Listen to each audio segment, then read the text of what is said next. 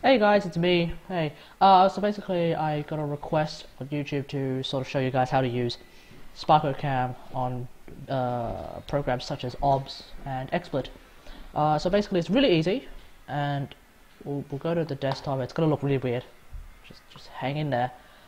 What you do is you basically right click, you add a video capture device. We're gonna call it Sparky for no apparent reason.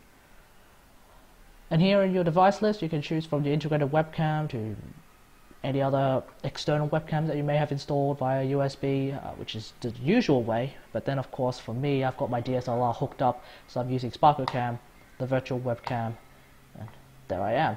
Now, for OBS, remember how to edit a scene, which is basically you press the edit scene, and you can, by dragging it around the corner, you can't see my mouse except like that. So my mouse right here. You can drag it like that. You can also drag it like that to sort of change the size, even though there's really no difference. Hold Alt to crop, as always,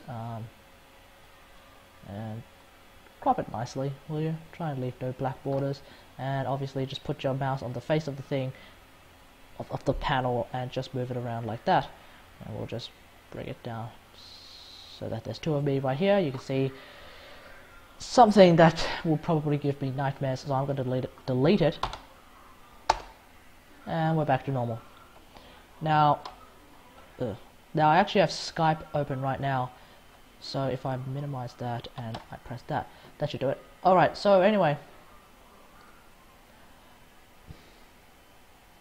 it's Miku, don't worry.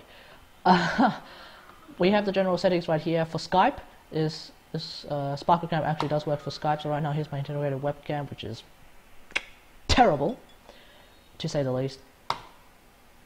Here's the Webcam virtual web, my DSLR.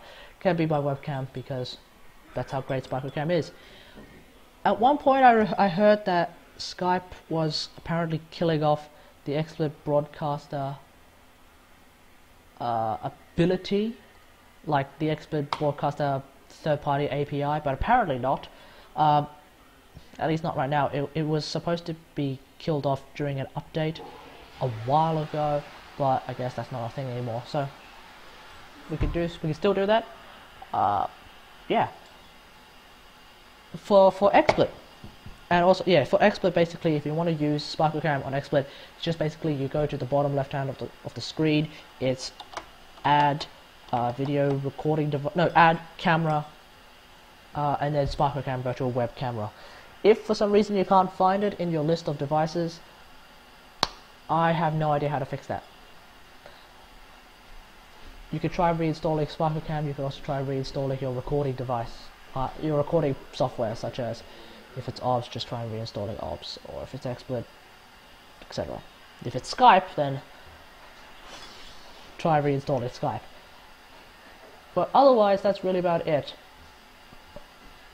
Yeah, so until next time, this has been another how-to video ever since my last how-to video, which was probably up to and no more than half a year ago. I'll see you guys later. Thanks for watching.